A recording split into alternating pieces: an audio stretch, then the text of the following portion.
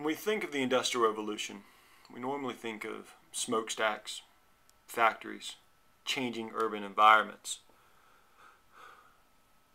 Because it is without a doubt a fact that the Industrial Revolution represented an enormously significant step in modern Europe and the Western world in the late 1700s and the 19th century towards the industrialized modernity that we know today, meaning all the mass manufactured goods we enjoy, the technological pleasantries with which define our lives in the 21st century.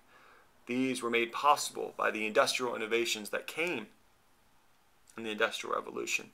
And yet, as we speak about these enormous developments, as we speak about entrepreneurs like Richard Arkwright in the 1700s, a man who made enormous sums of money, a man who helped drive forward the Industrial Revolution, we need to keep in mind the eyes of this little girl, a young girl working in a spinning mill in 19th century England, a young girl who likely never had the chance to pursue the achievements that Richard Arkwright relished in his enormous wealth.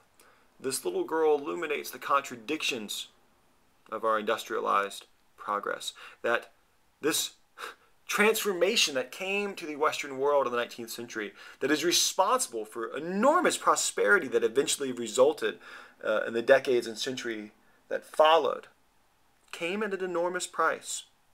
It came with a wide array of disturbing social implications, the mass use of child labor, that the Industrial Revolution was not a simple phenomenon. So as you do this week's readings, as you listen to the lecture when I elaborate on some of the themes I've just briefly mentioned, keep in mind this little girl's face. Keep in mind the price of the industrialized modernity that we enjoy today, and weigh the contradictions. Keep in mind that it's this little girl's eyes that drove individuals like Karl Marx and Frederick Engels to write the Communist Manifesto. Contradictions, conflicts, no black and white, only gray.